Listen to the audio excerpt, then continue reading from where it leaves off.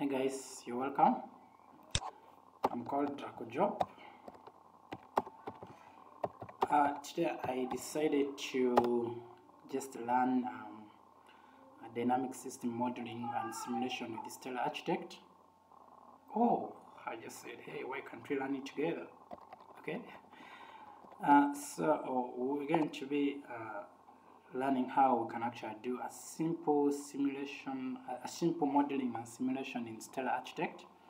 Please, if you don't have STELLA Architect, you can get yourself a trial copy from STELLA website, from ISEE website, IC Systems. You can create an account or use the online version. Or you can also purchase if you have some few bucks in your pocket. But here we're going to look at a simple scenario.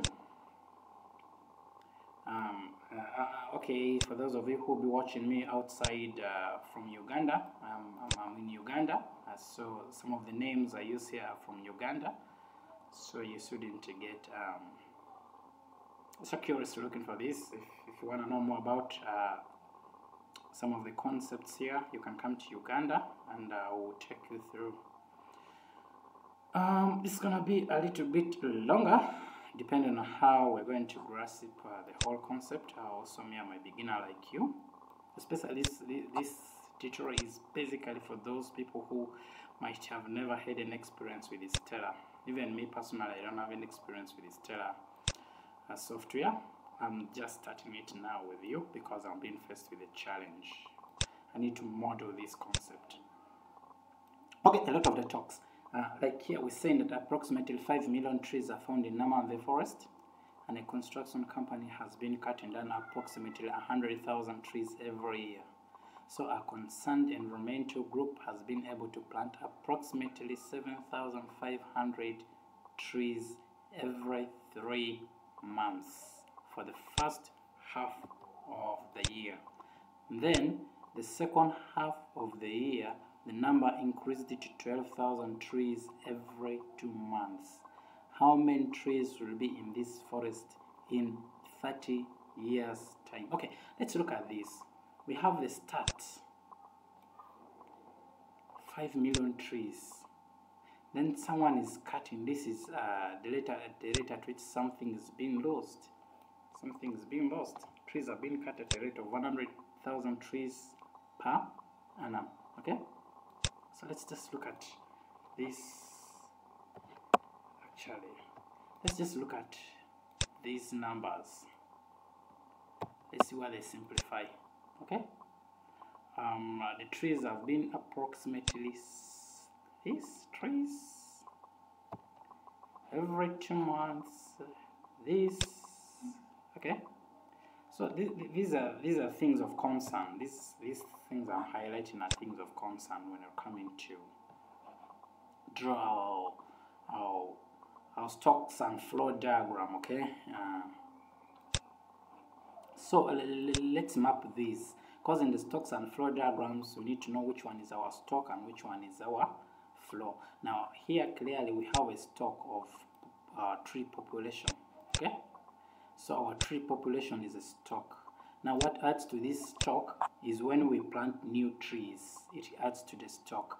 And then what draws or subtracts from the stock is that whenever we are cutting down trees, the stock of trees reduces, or the population of trees reduces. So that is what we need to model. That's why I said it's a simple thing. We have one inflow, we have one outflow, we have a stock, and the whole thing is modeled. That's great. Okay, let's get started. So this will be your STELLA interface. When you open it, a lot of things there. So we'll start with our stock. Click on the stock icon, and then click on your drawing space. There you are. So as soon as you click on it, it shows you the stock label. So what I do is I can even change this. I want it to show now. So this is trees or tree population. Okay, can't say trees, but I'm gonna say population. Now what is this population for? I will click on it, I come here, the unit is in trees. Hey, wait, here we're in the documentation mode. You also need to change to the model view mode. Okay, so our unit is in trees. Okay, so that is it.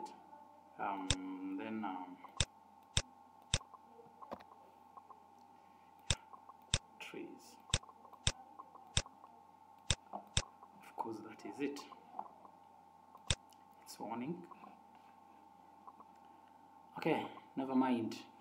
It's an invalid equation because we have not yet put any equation here, so it is warning. Then we need to go and pick our flow by flow. So you click somewhere there, you draw, and once you reach the middle of this stock, you release, and you can pick it and move it appropriately here. So this is our stock. Now, our flow. This is our stock called population. It's measured in trees. This is our flow.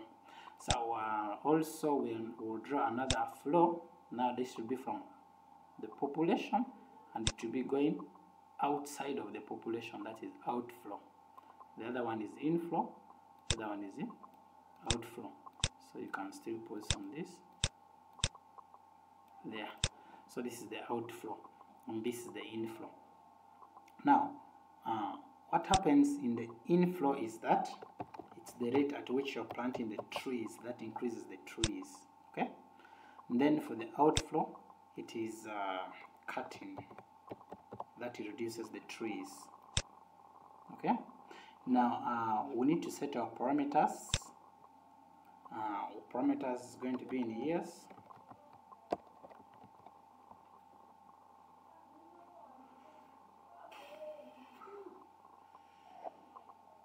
Okay, parameter is going to be, we're going to measure our time in years. Time unit is in years. Okay, that's it. We're going to get rid of those warning signs. But of course, what contributes to planting, there are two ways we are planting. We are planting in the first half of the year and then in the second half of the year. Just look at this statement that a concerned environmental group has been able to plant approximately 7,500 trees every 3 months for the first half of the year. Now, in the first half of the year, we have 6 months. Then if trees are planted at 7,500 per 3 months, that means in the first half of the year, we'll only plant twice. Okay? Because we have 6 months. If you divide 6 months by 3 months, you get 2. So, meaning in the first half of the year, we'll plant 7,500 times 2 trees, which is 15,000 trees in the first half. Then in the second half, it is after every 2 years. That means we'll plant 3 times, because in the second half we have 6 months. Now, if you divide 6 months by 2 months, you get 3. So we'll multiply 12,000 by 3 to get that. So meaning there are 2 inputs. Okay, there are also other 2 inputs that affect the rate at which these trees are being planted. Okay. Yeah, there are 2 inputs that affect the rate at which these trees are being planted. So we can do what we call a converter. So we need a converter to convert that rate of planting. So we'll double click on converter. Then we draw it somewhere here. We'll draw our first converter. We'll draw our second converter. Okay. And then to move out of the converter, you press escape key. So this will be, we'll call this as first half.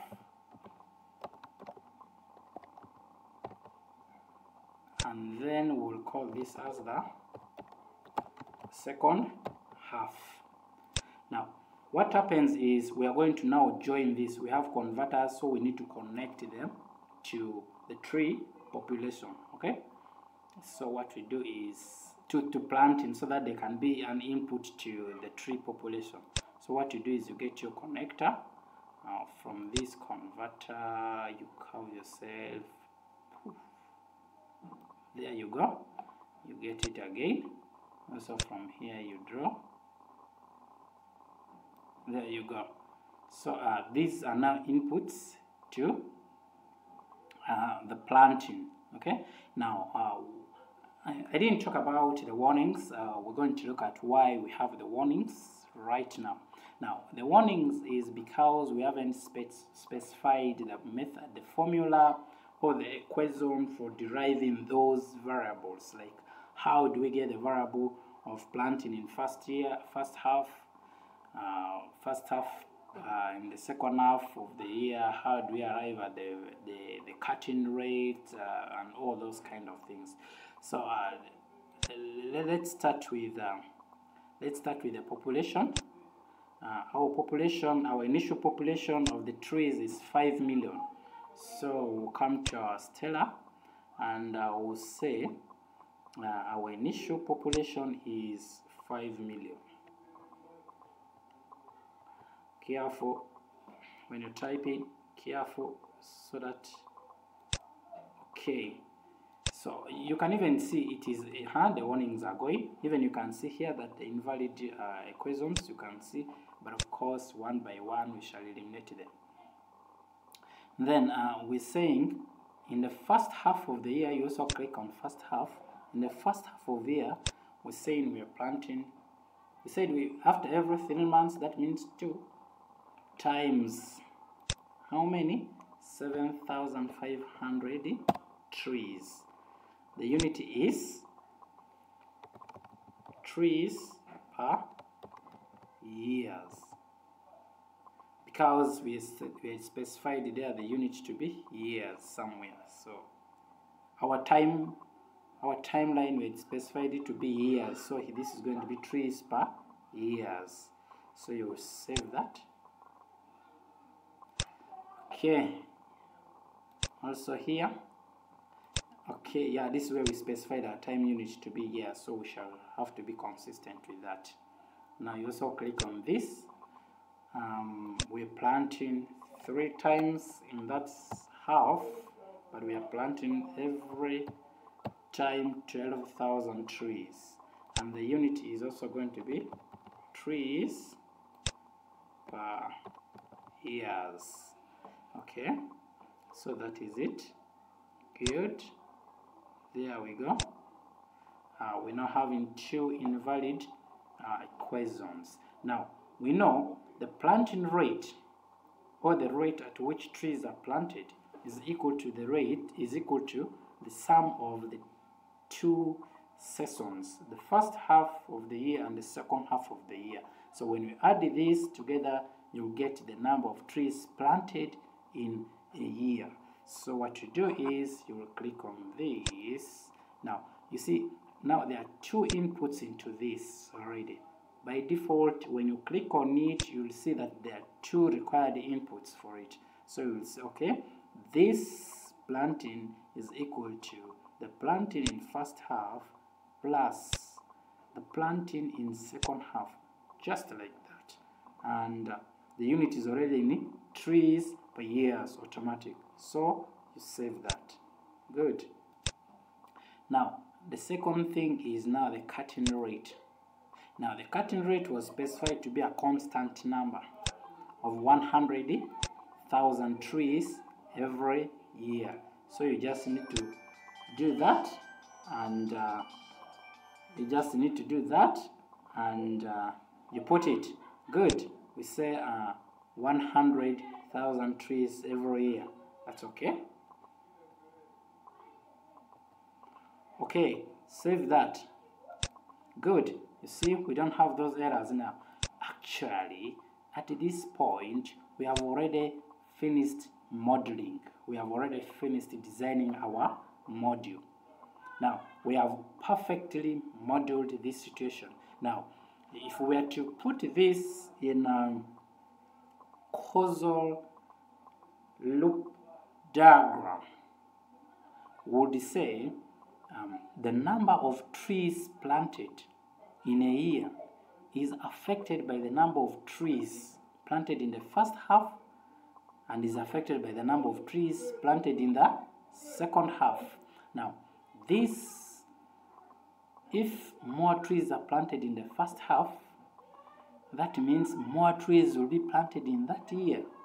If more trees are planted in the second half, that means more trees will be planted in that year. So that is what we call the polarity. Now, to add the polarity to these lines, to these links, to these connectors, you click on the connector and then you add the polarity. So the polarity for that is positive.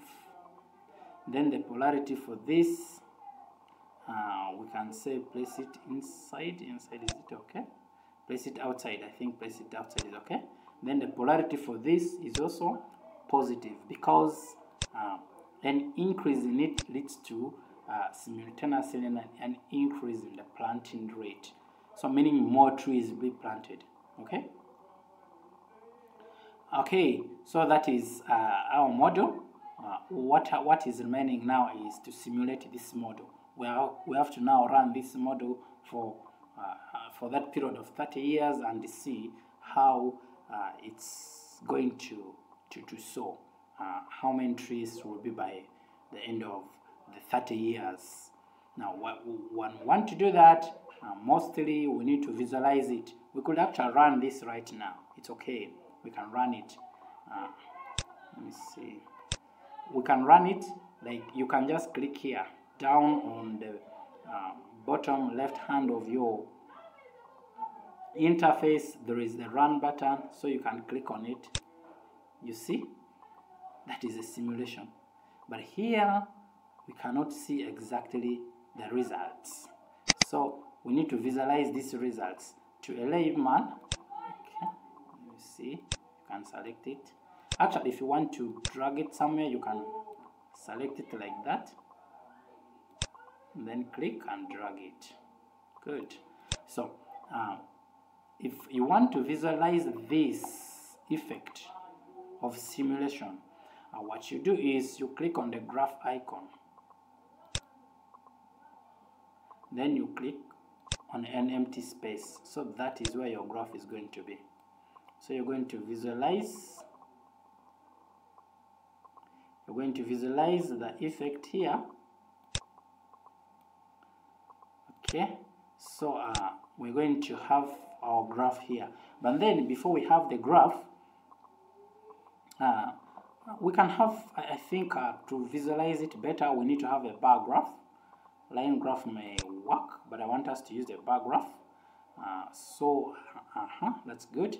After having the bar graph, what we need to do is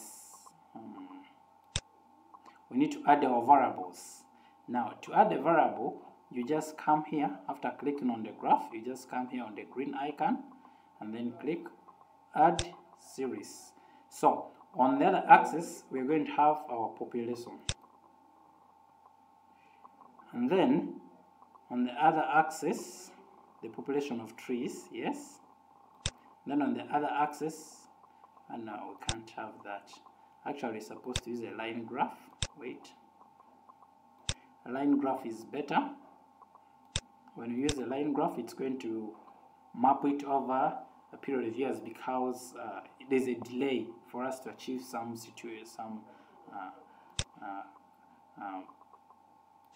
value. So we use a line graph, and okay, so we add our variables. On the horizontal axis, we already have the years. Then on the vertical axis, let's have the population of trees.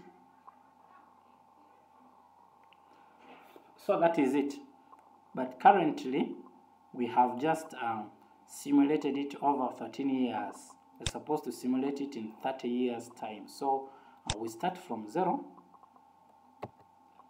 because these are the initials. Then we run for 30 years. Okay. So after that, you can actually simulate this. Okay. So this is the value of the number of trees this is the number of trees in that forest after 30 years. Now, I told you here we can't even visualize it much better. That is just an illustration of how it's going to reduce the trend, because it's a linear trend. So we can see it's a linear trend now. But we need to know the actual figures now.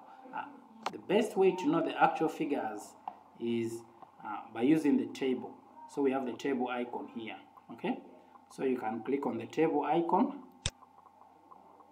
and then add it here. Okay, so we now have our table. Organize your workspace well.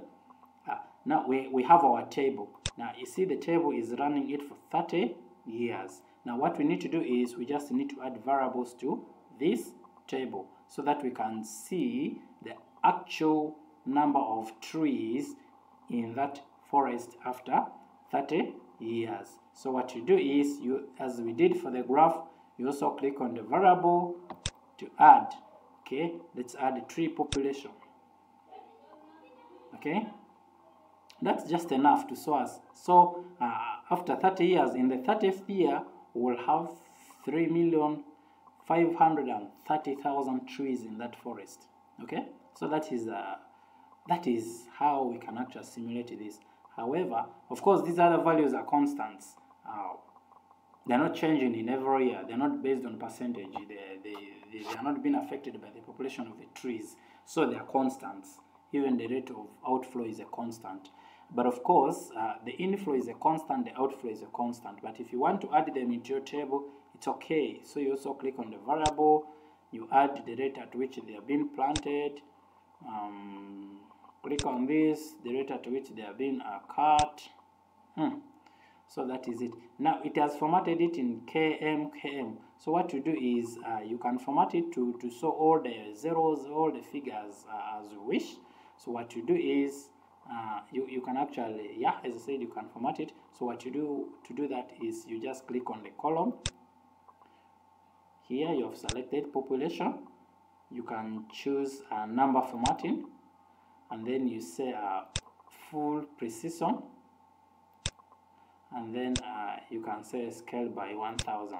Okay, yeah, that is it. So also the same thing here, you come to planting, number formatting, full precision, thousands, number formatting, full precision, thousands. Okay, so this is your simulated diagram. Okay, this is your simulation. This is how you can actually determine how many trees will be that. But of course, there are other complex examples. I just decided that we should start with a simple one. So as we widen our knowledge of simulation and modeling, we can be able to do some complex examples in future. So this is so far it, how we can model. You can see just in a simple way, you have already known how many trees will be there in this forest in 30 years. I actually did one of these models in Excel. I also did using integration, but still I'm getting the same answers. This is what I did in Excel. I used the formula to do that. So at the end I was able to get this, which is what we have got here. And then I also did integration, that is in my book. I used integration over time using the stock flow rate, where we say the integral from time 0 to time t of change in the flows, that is inflow minus outflow with respect to stock plus the initial stock value is what gives us the stock at time t. So that's also what I did, and I also got the same answer. So yeah, pretty much it's good. So this is it, guys. I'll meet you again in the next example if you will be there. Thanks for watching.